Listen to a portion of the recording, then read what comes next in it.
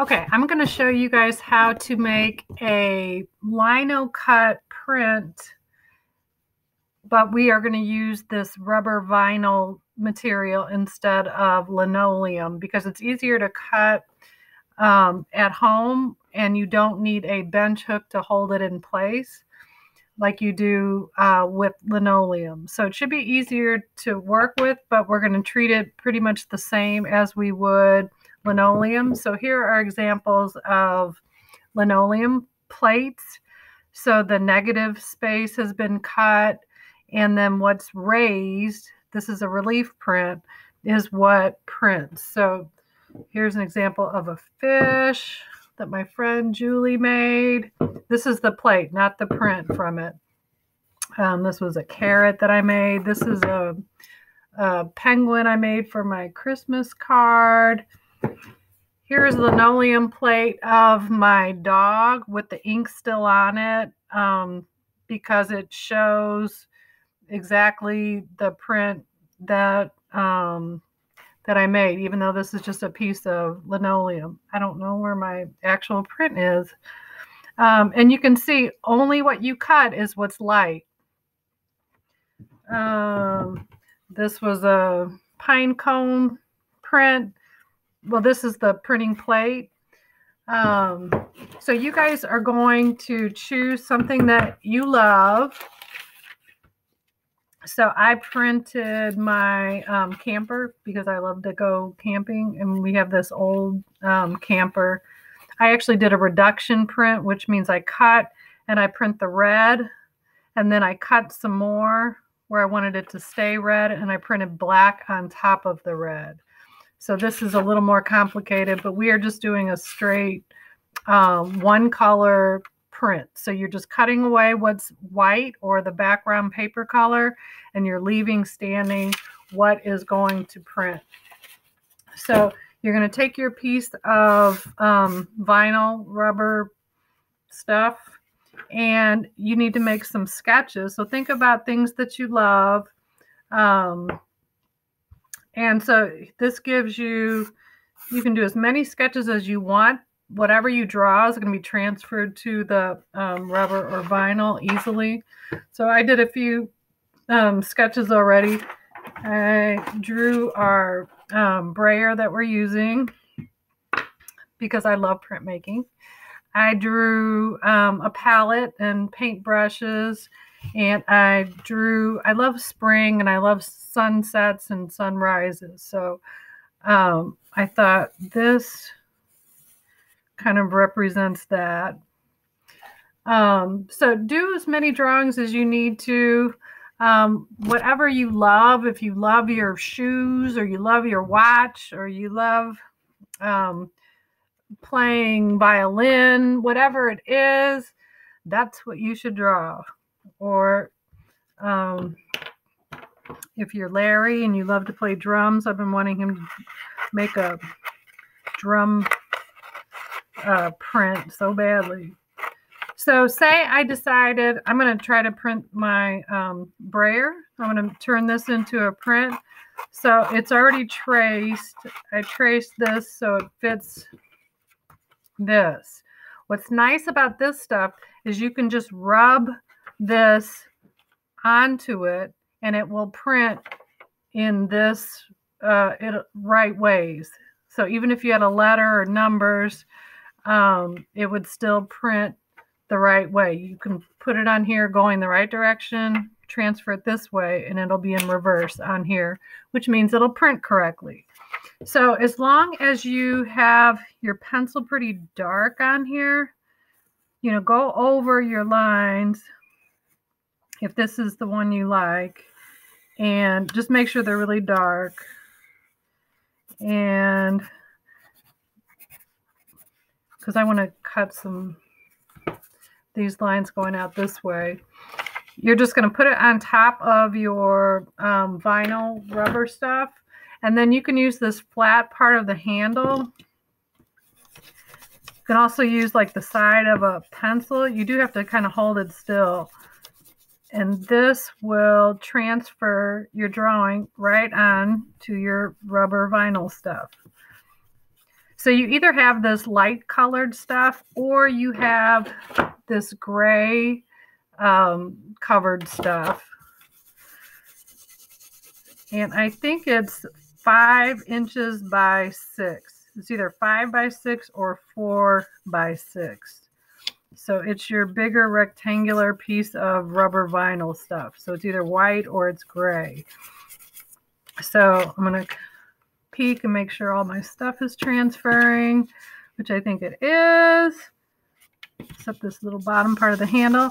Okay, so then when you get your design transferred, you're going to use your linoleum cutter or your gouge to cut. So when you're cutting away what is not going to print. So like all of the background, everything that you want white. So we're going to cut around these things that are dark. So you'll probably want to figure out what you want dark ahead of time. Like I should have done that. And I may want this pretty dark, but I might put a few cuts in here to make it look kind of round here.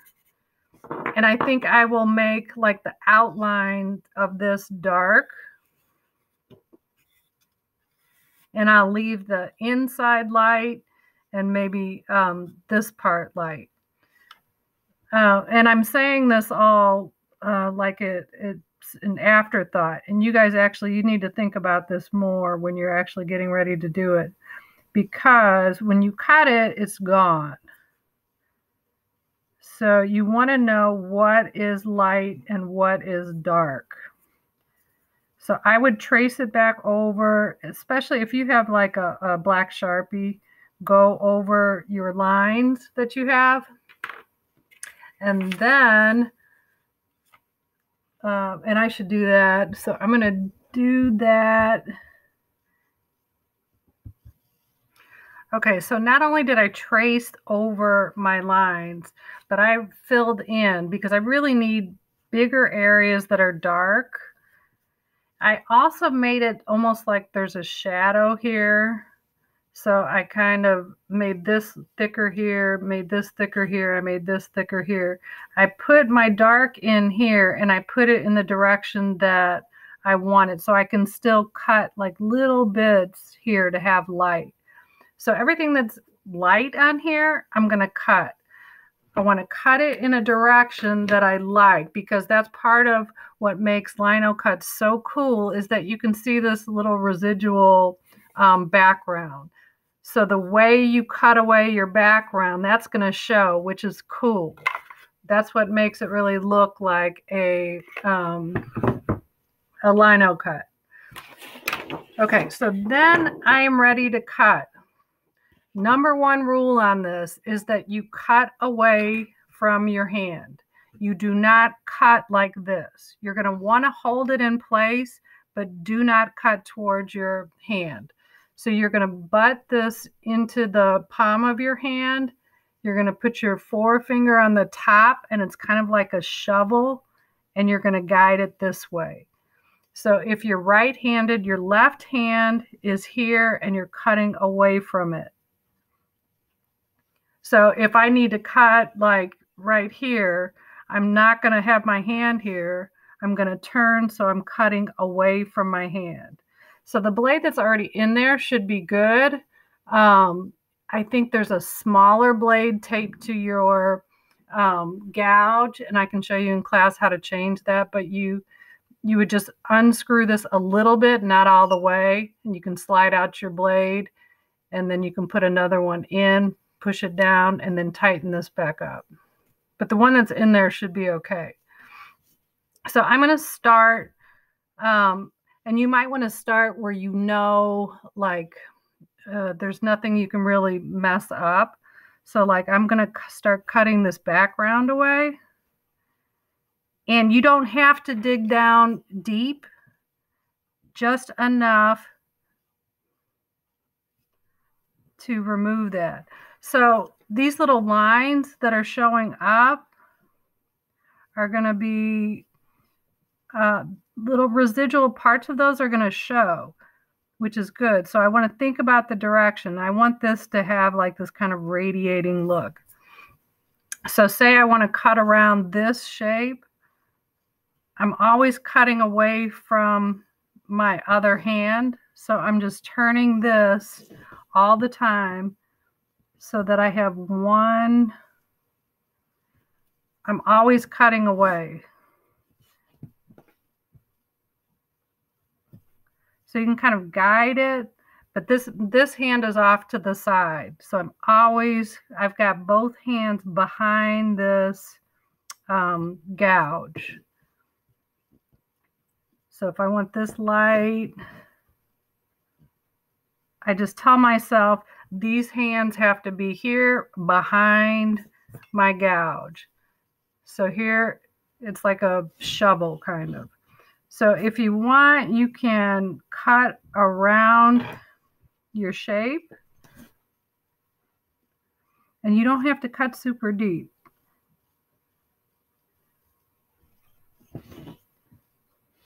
So whatever you do, so I'm cutting around what I know is dark, and then I'm going to be cutting all this background.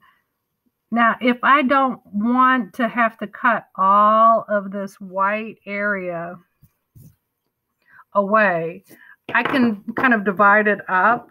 Like maybe I want to have something dark under here. But for this to show up, you have to have light also. So make a few cuts where you know it's not right next to a shape until you kind of get the hang of it. Remember to always have your hands behind and you're cutting away from both of your hands. You'll just turn this vinyl stuff so that you can cut in the direction that you want. So if I wanted to cut here, I'd say, oh, okay, I have to turn it this way and cut away. I want to cut this outside of the brayer handle. So you're just turning this vinyl so you're always cutting away from your hand. They're behind you. If you happen to forget, which that happens to a lot of us, and you accidentally cut yourself, go wash it with warm water and soap. If you have peroxide, pour that on there and put a Band-Aid on it.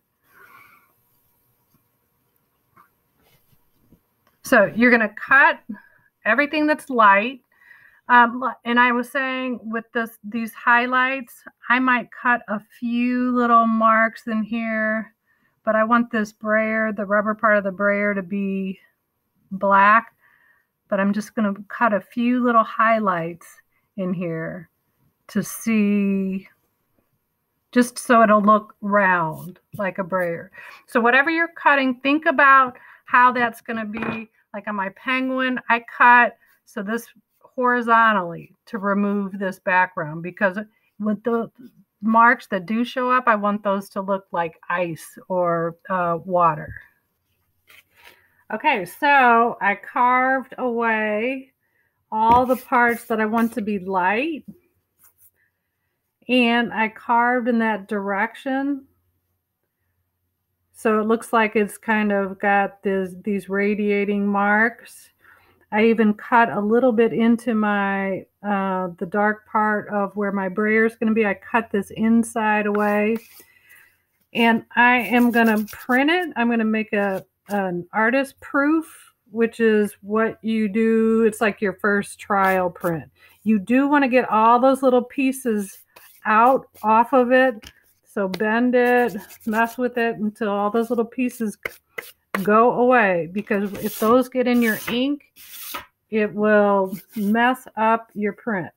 So I'm ready to see how it looks. So I get my plexiglass, I get my black ink. I just had my black ink. Where'd it go? Here it is. Black ink, and you need your knife, and I'm going to be inking this with the brayer. Look, I'm going to be inking it with the berry brayer that it is an image of. So get like a tablespoon amount of ink, put it towards the top of your plexiglass, set your brayer down in, grab a glob, and then work it out evenly underneath. So go every direction, pick it up, set it back down. You want that nice, even shh sound.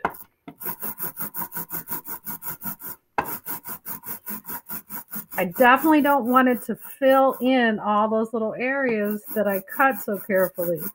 So this is nice and even. So I'm going to ink my plate. Look how cool it already looks. This is like my favorite part.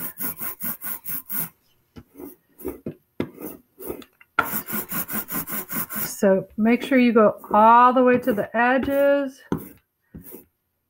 Okay, so this tells me I might want to cut some more of this later. I don't know. It's my practice print. So I'm going to roll it out evenly. I want to make sure I get it inked really nicely. Nice and thin, nice and even.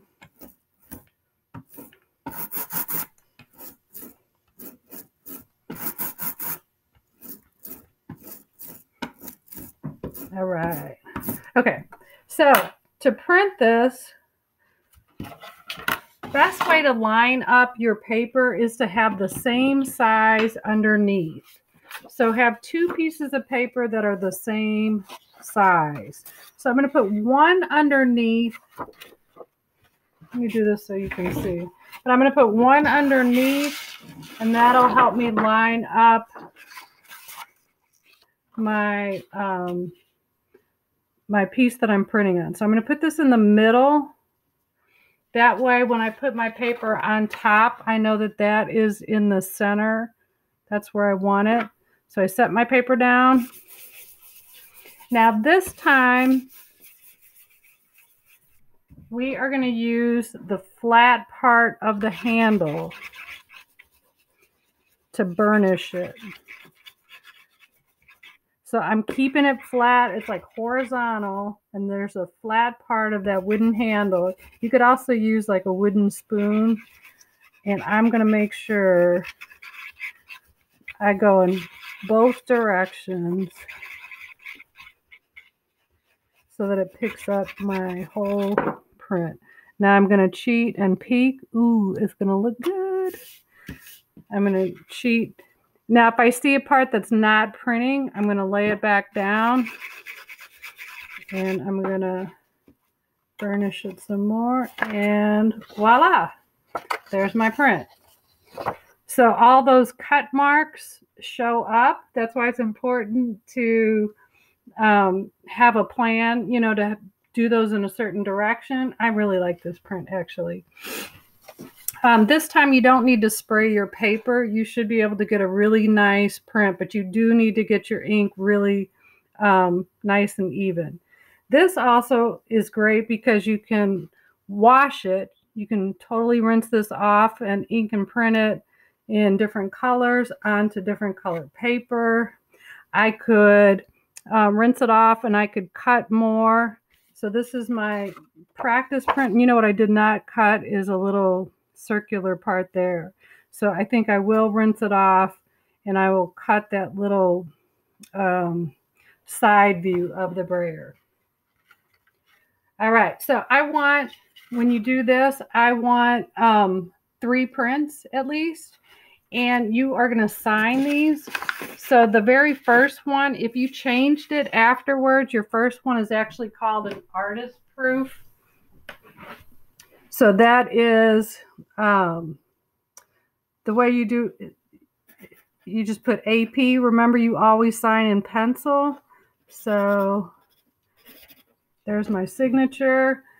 If I did 3 more after I adjusted it and they were the same, I would number those in a fraction. So if my next print, say this is my next print, I would sign my name here. If I had 3, this would be 1/3. This would be an addition of prints. My next one, the fraction would say 2/3. And the third one would say 3/3. And that's how you know when you look at prints, like how valuable they are, where there are only 100 prints made and yours is number 1 or 2. The earlier numbers are usually better prints also. So that's the addition. Anyway, so that's how you cut and make your faux Linocut print using the rubber vinyl.